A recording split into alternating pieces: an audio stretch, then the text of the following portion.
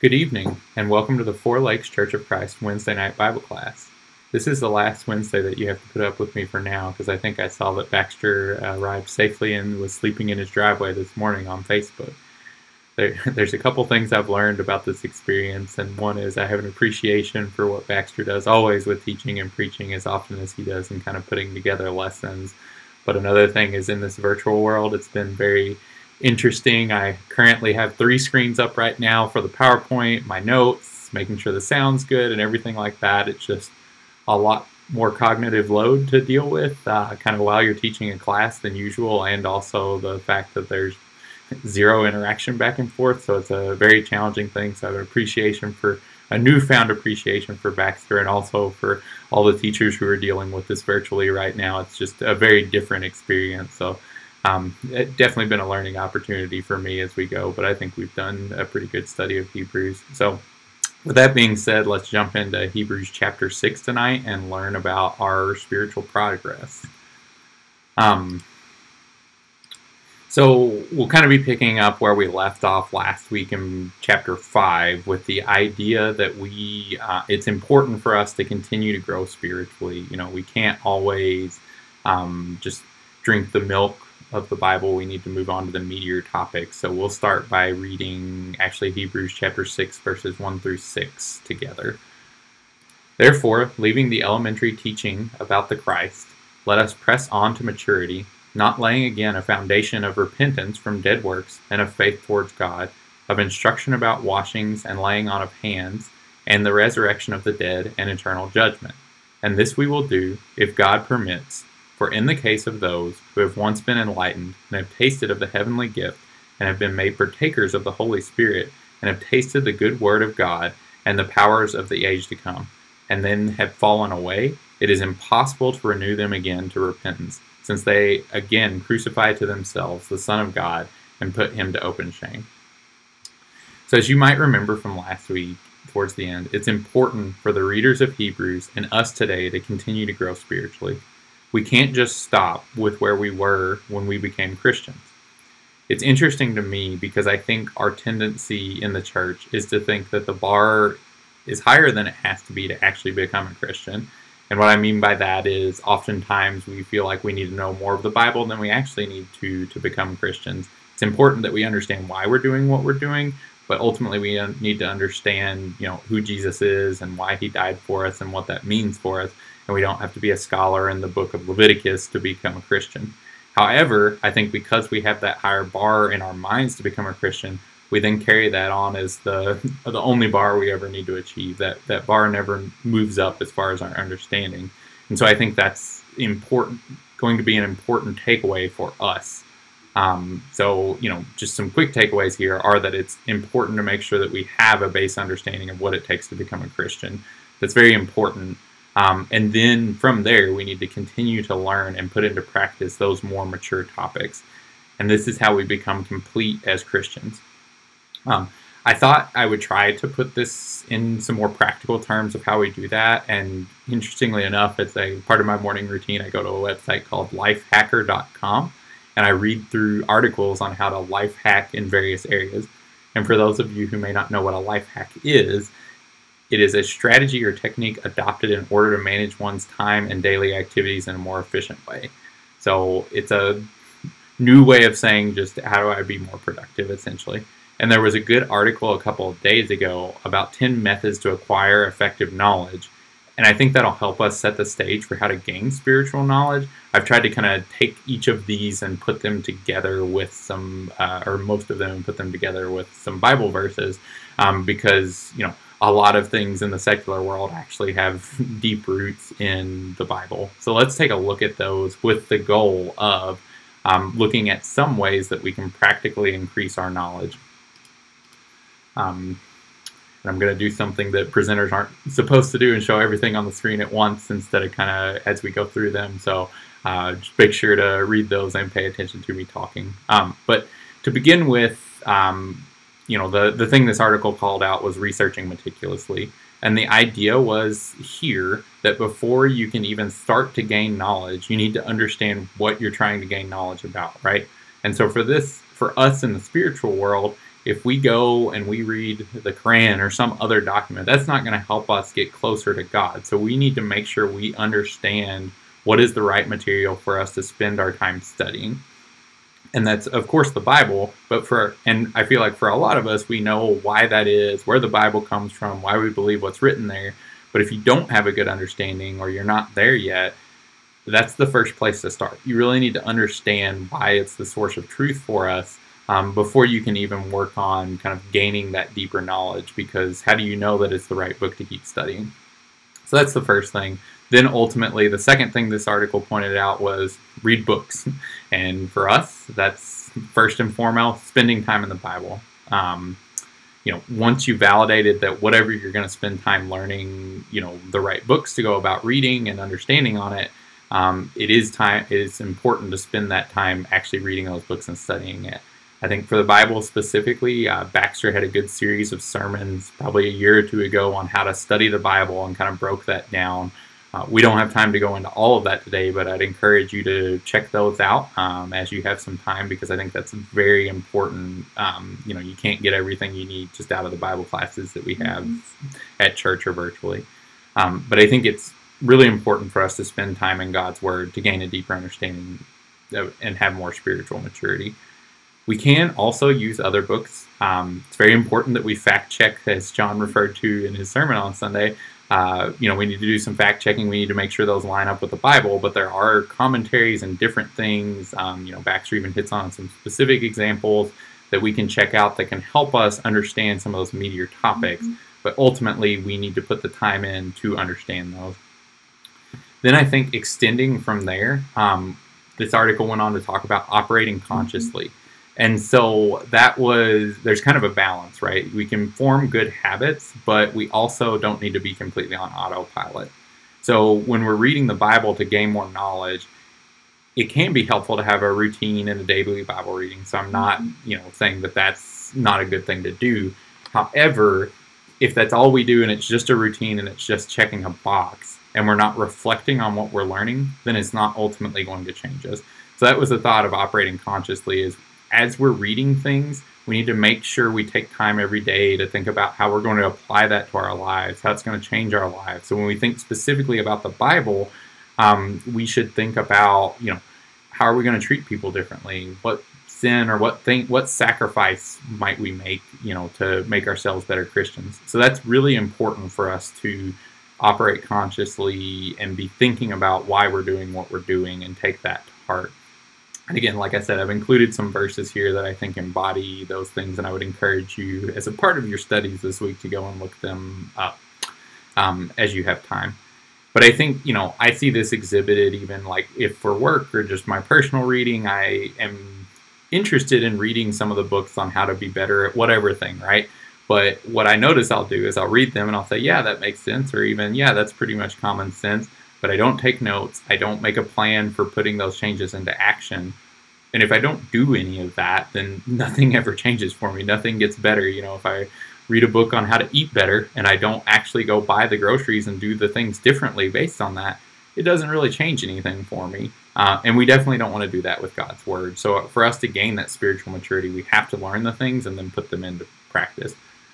On the flip side of that coin, it is important for us to develop good habits. Philippians 4:8 tells us, that we need to focus on the right things and we need to spend our time on that. So while we don't need to just follow God on autopilot, it is good to fill our time with good habits, like reading the Bible each day, with making sure that we're praying frequently, making sure that we're being kind to people. If I'm caught up in a sin, I need to look for ways to replace that bad time with good things. If I'm looking at things I shouldn't on the internet, I can replace that by putting away the computer and opening my Bible. If I'm saying things I shouldn't, I can instead devote time each day to prayer. If I'm treating others unkindly, I can challenge myself to be nice to someone each day. Ultimately, the concept here is if you're busy doing good, you won't have near as much time to do the bad. So it's important to develop those good habits based on what we learn from the Bible. Then the article went on to talk about harnessing productivity. And this was around, taking the things we learn and actually doing things with those in a productive way. And I think what at least this means to me, as far as in the context of this passage, is it's important for us to find things we're passionate about doing spiritually to kind of keep us going. For those of us who've been Christians for a while, you know how just the daily wear and tear and things that come up can make it really hard to keep going. And if you look at success as a Christian as just being able to get up and preach in front of a congregation or lead at a ladies' day or something like that, and you don't particularly enjoy doing that, that's not what all a Christian or being a Christian is about. So it's important for us to find those things that motivate us so that we keep doing that more. There's a lot of opportunities here at the Four Lakes congregation and just throughout the world for us to put our religion into practice. And so we need to, we can't always do all the things that we like to do, but it is important that we find things that we like to do because we're going to be more productive if we're engaged and plugged into it. And like I said, there's going to be things that we need to do. Baxter may love removing snow, and I may not like that as much. And we may be challenged in certain ways to grow and do things we're not necessarily passionate about initially. But I think we can even find ways to become more passionate about those things, ultimately so that we're productive for God. So those were the first 5 things. And then I think some other things for us to keep in mind as we're growing in spiritual maturity is we need to set obtainable goals, right? It's important for us as Christians to set goals. And I think this is something that I don't find myself doing enough. If we're going to make sure we're growing spiritually, we need to do exactly what we've learned at the end of last week in this passage, right? Like, if I don't take stock of the fact, am I still only drinking milk or have I moved on to meat? How will I know if I'm growing spiritually? So we need to set goals from that regard. And, these goals can be things like talking to more people about God or reading the Bible more frequently. And I think those are good goals, but there's also value in setting out, even understanding specific topics that may be deeper. If you want to understand more about the Godhead or the specific pieces of the Old Testament, sometimes I think to myself it would be helpful to have a rubric like we do in school and different grades to know where we are spiritually. And clearly everyone's journey is a little bit different, so it would be very hard to do that. But I think sometimes even doing that for ourselves might be helpful to say, look back each year and say, are we growing? But I think the main point I wanted to make here is while it's important to have goals and be thinking about how we're growing, it's important to set things we can actually achieve, right? If I hear a rousing sermon and I say, I'm on fire for God now, and I say, I'm going to memorize the Bible by tomorrow, clearly that's not an achievable goal unless I have all the verses memorized except for Jesus wept, So I need to set obtainable goals so I can grow in my maturity. And then, we kind of move on to talking about some things that are impacted by other people with these other ones. It's good to encourage others. I think once, we become a Christian and we start to grow spiritually, we move on past that milk into the more mature topics. It's important that we're impactful on others. We encourage others and we teach others. One of the best ways to see if you've really learned something is by teaching someone else, right? They're going to ask you questions. Teaching Bible classes is a great way for me to know how much I've learned about a topic because I'm inevitably going to get that question that I don't know the answer to, and I can go and learn from that as well, but also how comfortable do I feel talking through something. So I think that's very important for us to do in encouraging and teaching others. And so we need to take what we've learned from our own Bible study, from Bible classes, and maybe teach other people we know or friends that we have, or teach our spouses or our families. Or even if they're already members of the church, just discussing what we've learned after a sermon or in our daily Bible study. I think that's very important because it keeps us accountable, and it also encourages that other person to be able to talk to you about what they've studied and learned. I think that's a very important concept for us to understand. This article also went to talk about believing in yourself to be able to, take the knowledge that you learn and do things with it. And I think for us as Christians, it's important for us to believe in ourselves through God, right? We know that Satan's going to throw challenges at us, and we have to be confident and believe in ourselves to overcome these challenges. And I think it's important for us to remember, Philippians 4:13, that I can do all things through Christ who strengthens me. And so if we've got God on our side, we can overcome those things, and we can take the things we've learned and spread them about and use them in our lives. So I think that's very important for us to be confident in what we've learned. The last two were kind of around learning from our mistakes. So first of all, embracing pain. Once we have started to gain knowledge, we're going to find people who challenge us, or we may mess up, different things like that. So we have to be willing to learn from our mistakes and get better. It can be easy for us spiritually when we fail to turn away from God due to shame or guilt, or a variety of reasons, like we'll talk about a little bit later tonight. But instead, we should use our past to motivate us for the future and learn kind of what trials beset us, what's going to keep us off the straight and narrow. There's certain things that tempt me that may not tempt you, but once we're aware of those things that tempt us, we can learn from it so that we don't do it again. And we can also help others with our experiences. So that's important for us to do. And then ultimately, we should learn from our mistakes, right? We need to take those mistakes from that pain that we've gone through and, have a change based on that, right? Ultimately, repentance generally comes about because we feel that we have hurt God, or we have hurt ourselves or hurt our families, and we want to turn back towards God. And so it's important for us to be humble enough to learn from our mistakes, admit that we've done wrong, and come back to God.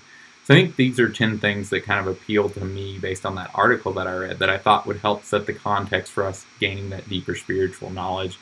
I'd be interested if you all have other thoughts. You can either paste them in the chat, or you can send them to me, or we can talk about it at church. But just to understand how you've gone through and made sure that you're gaining that deeper spiritual knowledge. So with that in mind, I hope that was a little helpful in framing how we should grow spiritually. I think another thing to mention is just we have to be consistent in what we do. There's a rule, that I've heard about at work and through other things in college called the 10,000 hour rule. And that says if you spend 10,000 hours practicing something, you'll be a master at it. So if you play the saxophone for 10,000 hours, and you're practicing in the right way, then you're going to be really good at it, which makes sense, right? If you spend time doing something, you're going to get better at it.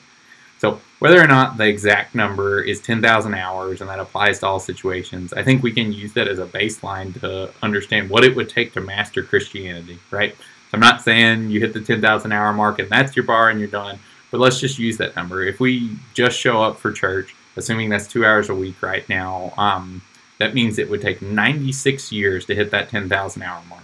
And so assuming, we're probably at the earliest in our teens, maybe a little bit later on in life, if we only spend 2 hours a week in God's Word, we're never going to master Christianity. So I think that just illustrates to us that we're going to need to spend time outside of church in God's Word to be able to become complete and to understand those deeper topics. And I think another thing is we have to have an attitude that wants to strive to grow, that wants to know all of these things and become more mature. And that attitude also encompasses recognizing that we don't always know all the answers, but that we're able to find them through the Bible or through some of those other methods and study the scriptures until we understand and can share those with other people. So it's important to put all that together. And then I wanted to take a quick look at 1 Peter chapter 2, 1 through 5, which kind of gets at this same point. Therefore, putting aside all malice and all deceit and hypocrisy and envy and all slander, like newborn babies long for pure milk of the word, so that by it you may grow in respect to salvation, if you have tasted the kindness of the Lord, and coming to him as to a living stone which has been rejected by men, but is choice and precious in the sight of God. You also, as living stones, are being built up as a spiritual house for a holy priesthood, to offer up spiritual sacrifices acceptable to God through Jesus Christ. We see in 1 Peter that we are and should start by laying a good foundation, right? And it's just part of the process to spend more time in God's Word and become more mature. We're being built up for something great, but a building can't just be its foundation. So once that's done, we need to keep laying on more bricks. None of us would want to just go live in the middle of the winter in Wisconsin in just a foundation, right? We want the whole house, or we want the whole apartment building, and that's the same thing, that we're talking about here. We have to go farther. So finally, getting back to tying it all together, if we don't have faith in God, and this all is just an exercise in gaining knowledge and being more intelligent, it's worthless, right? We have to have faith in God, and Hebrews 11:6 tells us, without faith it's impossible to please God. So it's important for us to keep that in mind too. This isn't just us, knowing the Bible to the nth degree. Like, we have to believe it, and we have to do the things in it for it to be effective. So it was a pretty deep dive on verse 1, but I thought it was important for us to set up the context there for us to understand the rest of the passage and make sure that we're challenging ourselves in those regards. Let's pick up in verse 2 now to understand some of the basics of things that we need to understand. So we see here some pairs of things that go together as the basics. Repentance from dead works and faith towards God. Like we discussed earlier, this means we need to understand how to repent and what it looks like to turn back toward God and have faith in Him. We also see washings or baptisms and laying on of hands. And here, while we were talking about the different types of baptisms that were going on at the time and had in the history of the Israelites, kind of in Jesus coming about. I phrased that pretty poorly, but anyway, it's important for us to understand that each of the separate baptisms had a time and place, but there's one true baptism today where we are immersed for the remission of our sins. And again, we don't have time to dig in on all of these, but I did want to call out that there are different baptisms mentioned in the Bible, but ultimately the one that is important to us today is the baptism for the remission of sins. And that's what we need to understand as our foundational layer to, ultimately become Christians. But each of these baptisms had a purpose at a specific time. And then, we also see the laying on of hands mentioned here. And that could be more specific to the passing on of miraculous gifts or broader towards the general approval of what others are doing or fellowship that they might be having. I sent out an article along with this video that goes a little bit deeper into some of that for verses 1 and 2 that I think laid some helpful context for me as I was studying that I think would be helpful for you to read if you have any questions there. Then the last pairing that we see here is the resurrection of the dead and the eternal judgment. So we know that the judgment day will come like a thief in the night, and it is ultimately final. Those who are alive and those who have already died will be judged, and we will need to give an account for what we've done. We go through all of that to say that we need to have a basic understanding of each of those concepts. That doesn't mean you need to be a scholar in the baptism of John before you can move on to other things, just that you need to understand the one true baptism that saves us, along with some of those other points that we discussed. So now moving on to verse 3, it's essentially the Hebrews writers saying, and we will all move on to be mature if God permits. And this is similar to when we say, if the Lord wills, I'll see you next week. It's important for us to have that complete reliance and dependence on God in order to grow and know that everything comes from Him. But it's not saying that God only allows some of us to mature and others of us to not. It is more of we want to be in accordance with God's will. And then as we move on to verse 4, the word for, F-O-R, connects the past 3 verses with what we're about to talk about. And I think this next part can be very misunderstood, and it's important to spend your time in your own study outside of this class to understand it as well. We're going to break it into some smaller chunks here to make sure that we understand it today, but would encourage you to study it more on your own. So, first of all, we see those who have tasted the heavenly gift and become enlightened here. And we become enlightened when we become Christians. So we see that in Ephesians chapter 4, verses 17 through 24. It reads, "So this I say, and affirm together with the Lord, that you will walk no longer just as the Gentiles also walk, in the futility of their mind, being darkened in their understanding, excluded from the life of God, because of the ignorance that is in them, because of the hardness of their heart.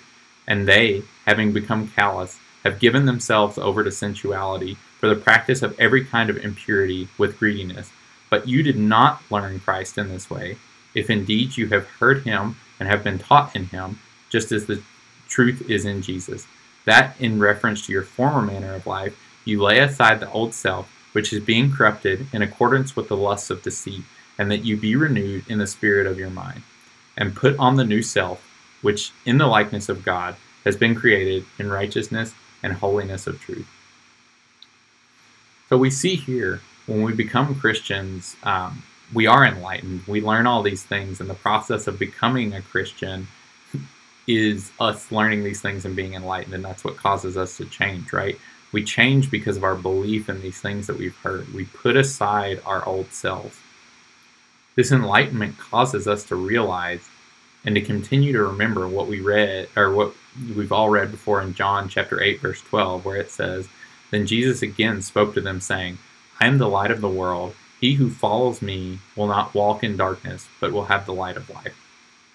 So if we, want to be in fellowship with Jesus and want to follow him, we have to do so, right? We have to remember what we've learned. We are enlightened, so we don't have an excuse. And next it talks about the heavenly gift and being partakers of the Holy Spirit, when we're baptized and brought into fellowship with the Holy Spirit and other Christians. That ultimately allows us, if we do what we're supposed to be in heaven with God one day.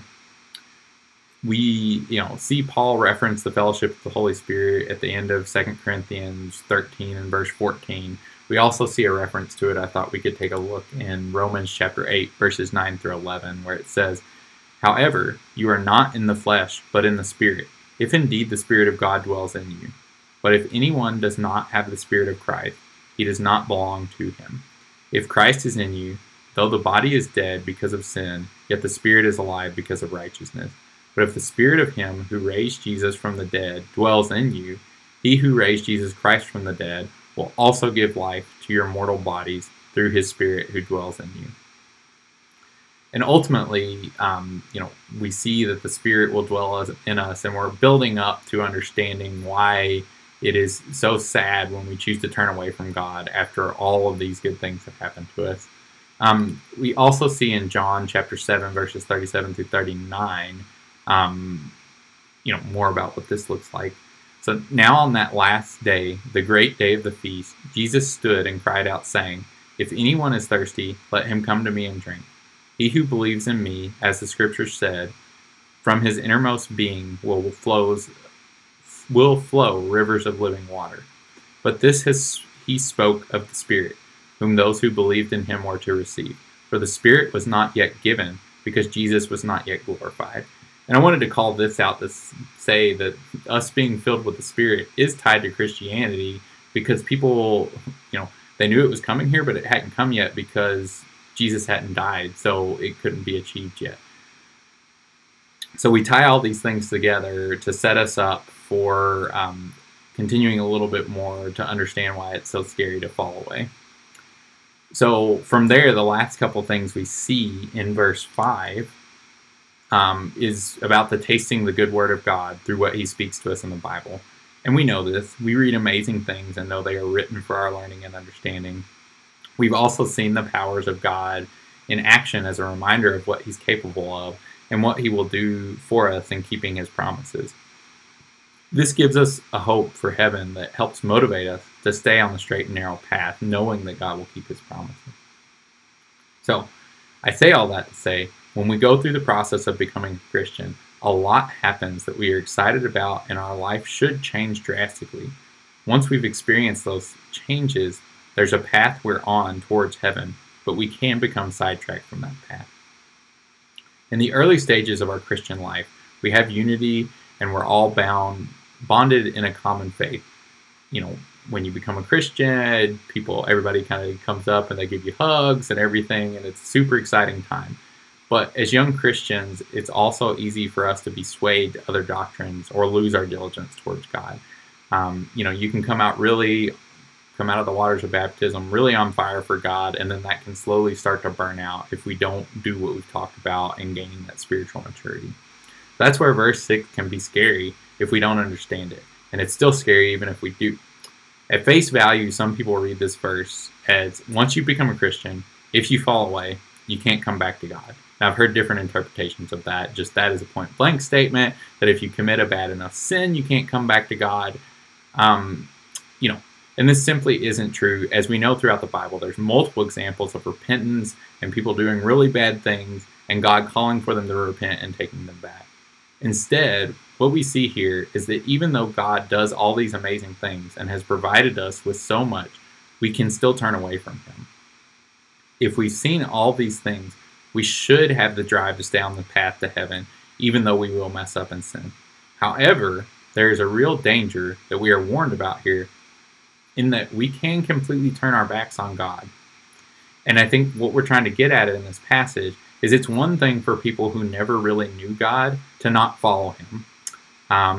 They didn't understand all these things we just talked about, so why would they follow God? But when we understand all these things and we've chosen to follow God, it's extremely difficult for someone who knows all that and chooses to turn their back on God to come back to God, right? Because what's going to happen to them that prompts them to do that if they've made that decision to, turn around and crucify him again?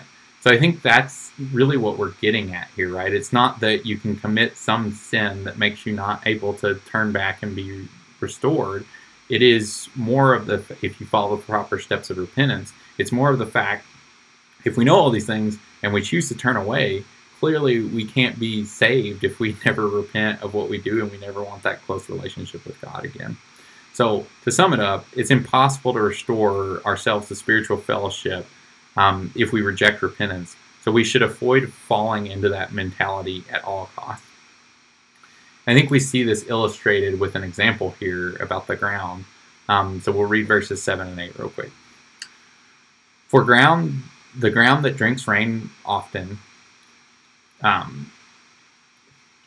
didn't have my verse in there. For ground that drinks the rain which often falls on it, and brings forth vegetation, useful to those for whose sake it is also tilled, receives a blessing from God.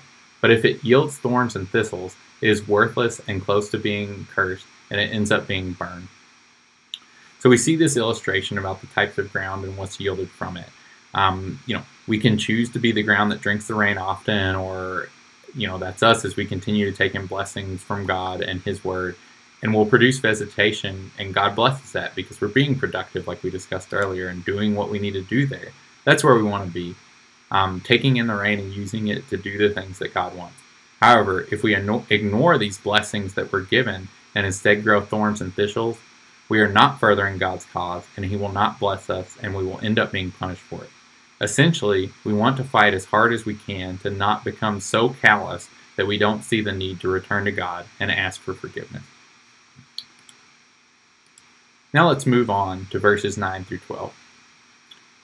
But, beloved, we are convinced of better things concerning you, and things that accompany salvation, though we are speaking in this way. For God is not unjust, so as to forget your work and the love which you have shown toward his name, and having ministered and in still ministering to the saints. And we desire that each one of you show the same diligence, so as to realize the full assurance of hope until the end, so that you will not be sluggish, but imitators of those who through faith and patience inherit the promises. Now the Hebrews writer needs to explain why he wrote the last 8 verses. It wasn't because God and the writer didn't think the readers would be able to accomplish growing in spiritual maturity, right? It was because, just like us today, we need to recognize what we're capable of and the fact that we can strive for it and the challenges that we're going to face. We are going to face tough times, but ultimately with God, we can get through those tough times. And so we need to be aware of those challenges. In the Bible, that's one of the things that I really appreciate that God does for us, is he doesn't say this is all going to be easy. He lays out the challenges for us. And then the other thing that's really nice is that God recognizes the hard work that we have done. We see that here in verse 10.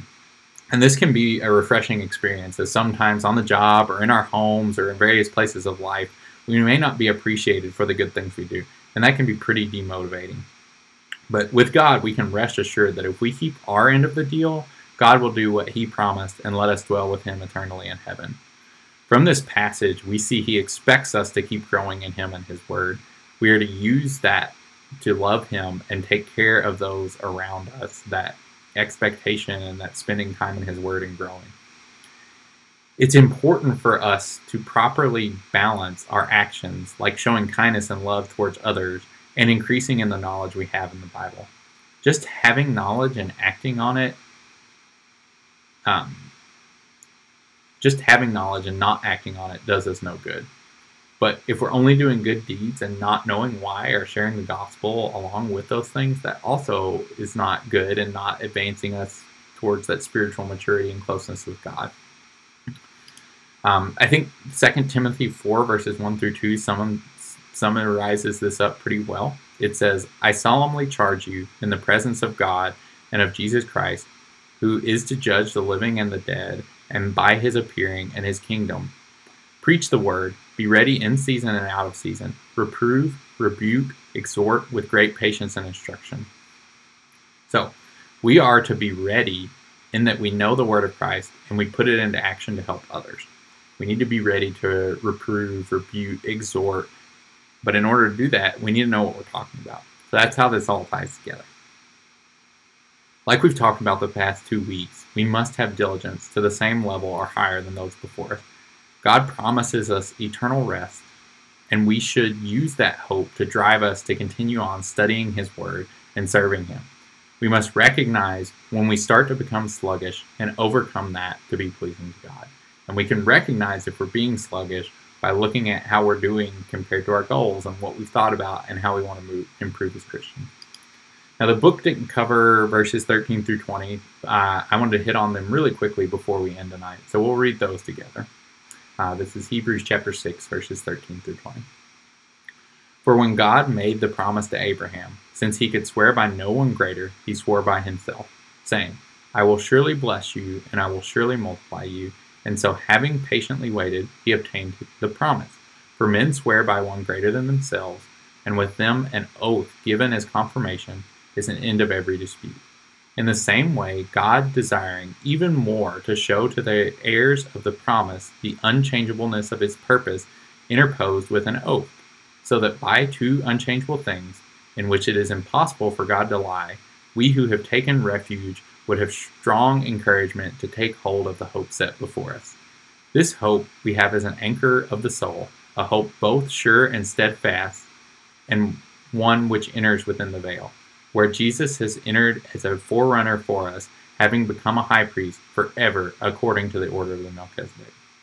So, like I said, we're just going to hit lightly on this for the sake of time, but there's a few key points I wanted to call out about this passage. I wanted to call out here, Abraham trusted God and did what he asked ultimately in a couple different ways, but one of the big ones was being willing to offer Isaac as a sacrifice. Abraham knew God would reward his faith because God promised that he would. God swore by himself because he is all-powerful and the greatest thing that could be sworn on. We often swear on something greater than ourselves. You may have heard someone say, I swear on my grandmother's grave, or something like that. It's important for us to understand that we can trust God's promise because he swore it based on himself, which is the highest thing we can base our trust on, if we understand all those things we already covered today. And so the main reason I wanted to hit on this chunk is because knowing this and having the hope for that promise is what can help us not to fall away. Thinking about that home that we'll have in heaven with him one day, the promises that he's made to us, can help us stay on that straight and narrow. And so, that is the reason that it's called out here for us to understand and look at Abraham's example, is to tie together the things we've studied over the past couple weeks. For us to be successful, we have to understand the milk, but then we have to move on to spiritual growth. If you're not growing, you're sliding back. There's no, just staying at the status quo. You have to be advancing and learning more about God to grow as a Christian. So, with that all, let's keep that hope in mind when we struggle throughout this week or the rest of this year, and use it to motivate us to serve God in the way that we need to. So it's been a pleasure teaching you all virtually these past 3 weeks. So I'll probably be turning it over to Baxter next week, but let's close out with a prayer. Heavenly Father, we thank you so much for this day and everything that you've blessed us with. Help us to serve you to the best of our ability and to constantly look for ways to grow in you. Help us to become complete as Christians and to just strive to be closer to you every day. We thank you for everything that you give us, and just help all those who are struggling with the pandemic right now, and help everyone in decision-making positions to make the right decisions that are in accordance with your will. In Jesus' name, amen.